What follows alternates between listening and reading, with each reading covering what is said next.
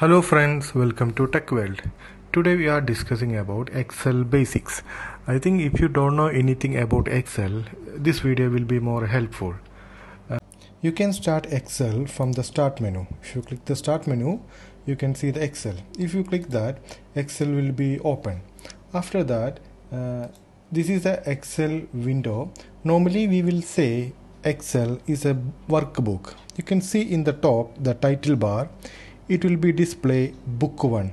Normally Excel in book 1 you can see 3 sheet in down. That's the default sheet. You can see sheet 1, sheet 2 and sheet 3. Normally if you say here this one we are calling formula bar. If you are creating any formula in Excel you can see here. That's why we are calling this area formula bar. And here we can see name box. Name box means this is a cell name. For example, if we click here, you can see here D2. That means D is the column name, 2 is the row name. You can see it will be displayed automatically here. Suppose if I click here, you can see B7. That means B is the column name and 7 is the row name. Excel normal using for calculations. Now we can check how to add two number in Excel. For example, I click the first cell, I type one number, then I move to second cell, I type the another number. After that, if you want to add this two number, I can use, see I'm now the third cell. After that I click equal and I use the mouse, I click the first number, then I use the addition symbol, then I click the second number. After that if I click enter, I can get the answer. Now if I click here, you can see here the formula, what is the answer for this. That means this one, C1 equal to A1 plus B1, that is the C1. You can see the answer here. Now we have some tricks for other numbers. How it will be, you can click the first cell again. You can see you need to drag your mouse here like this. If your mouse arrow will be like this, then you can click and drag it down. After that, if you type any number, the answer will be automatic. This is a good thing for Excel. If you have one formula, you can copy the formula, same like this. If you type any number, answer will be automatic. Now we can learn how to add two numbers without equation. I will show you how it will be. First I type one number and I click the right arrow key on the keyboard. I move to other cell and I type another number. After that I click again right arrow. After that there is an option auto sum. If you click this option, you can get the sum automatically. We don't need any equation. After that just click enter key, then you can see the answer. Now we can learn how to copy, paste and cut in Excel. If you have one number, if you want to copy that, you can see the option here, copy. You can click that option and where you want to paste, you can click there, you can use the paste option. Then that number will be come here. There's one advantage. If one time you copy, multiple time you can paste the same number. How many times you want, you can paste. And there's another option in Excel. We can use the shortcut key also for copy paste. If you click here, you can click the keyboard Ctrl C for copy and Ctrl V for the paste. If you are pressing multiple time Ctrl V, it will be paste multiple. You can see the coming multiple times. And there's another option also for copy paste, one simple option. You can copy again pressing Ctrl C, then you can click where you want to paste and you can click the enter key. This is also pasting option. Like that there's a multiple option, you can copy and paste. And if you want to delete all of this number, you can use the shortcut key for select all. There's a shortcut key for Ctrl A. If you press Ctrl A, the whole sheet will be select and you can press the delete key on the keyboard, then all data will be delete. Now we can see how to cut paste. If you have a two number, I want to cut this number from here and I want to paste it somewhere. that time you can click here, you can use the cut option here, and wherever you want you can click the cell, then you can paste. Now you can see the number cut from here, it pastes into this area. And we have a shortcut key also for cut and paste.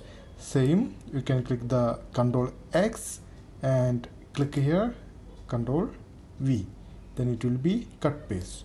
Now we can see how to basic formatting the cell. If you have a like this is a heading for the table, and this is a student's name, this is a student subject, for example subject 1, subject 2, and subject 3, and the total. Okay, and if we want to make this heading into the center, we have an option merge center. For that, first you need to select the cell. That's important things. After that you can click merge center, then you can see it will be center. You can see like this. After that, if you want to bold for this text, you can click the B icon, then your text will be bold. Then actually this option enabled and disabled. If you click one time, this option will be enabled. If you click again, it will be disabled. Like that you can use the bold, italic, and underline. You can see if I click this option, it will be enabled here. If I click again, it will be disabled. After that, I'm typing the values here. For example, name will be A, B, and C, and the subject one. For suppose I'm typing the marks. I'm typing the different marks here for the students. And if you want to get the sum, I'm using the same option. First, I will select this like this. Then I click the auto sum. After that, you can see the total will come. After that, for automatic, this one I can move the arrow like this, then click and drag, then the answer will be automatic.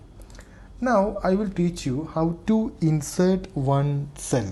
Suppose if I click here, I want to insert one cell in between of this. You can click here, then we have an option here, insert. If I click insert, there's an option insert cell. If I click insert cell, there's an option shift cell right and shift cell down. What is the difference between this one? If I click shift cell right, one cell will be insert here, then this current cell will move to the right. You can see if I click, you can see the example here. See, this will move to the right now.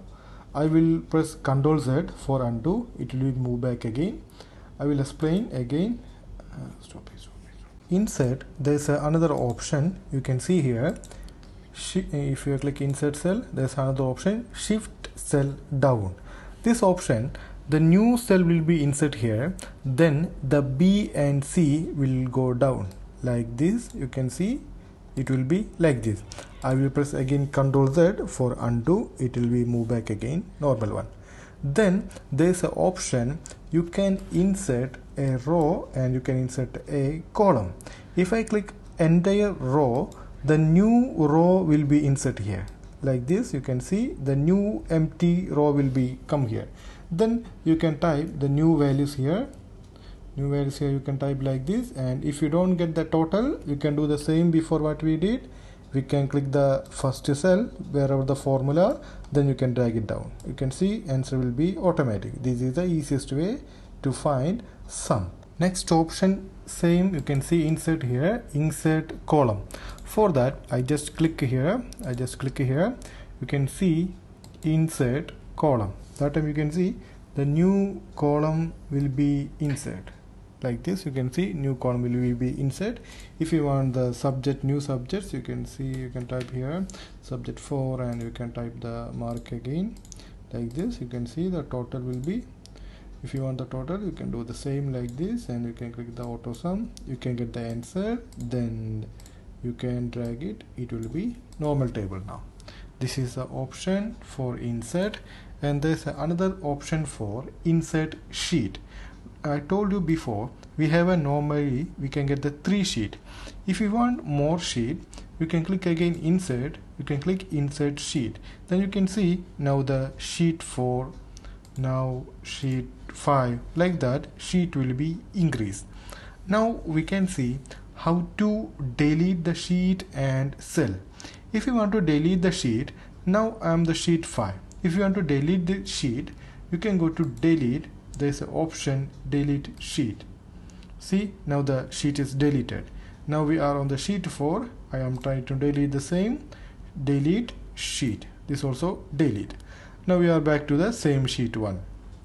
Now we can see how to delete the cell and rows and columns.